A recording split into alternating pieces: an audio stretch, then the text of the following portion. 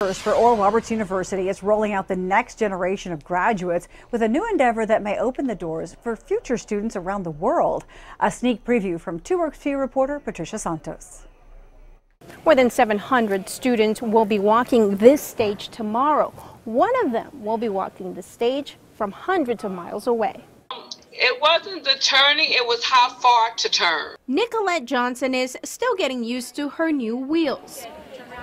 She's practicing for her big graduation day tomorrow, but that's not her. No, not them either.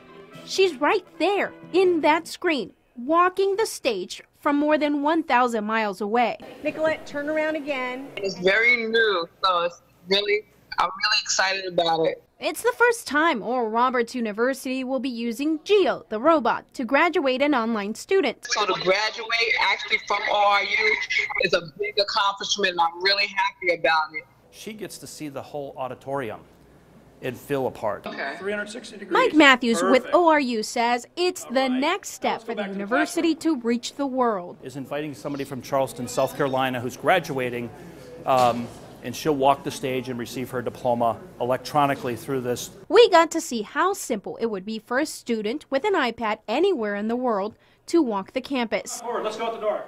For Johnson, her dream of becoming an ORU grad is now real, although she's never set foot on campus. To be doing it with a robot. Patricia Santos, 2 News, works for you.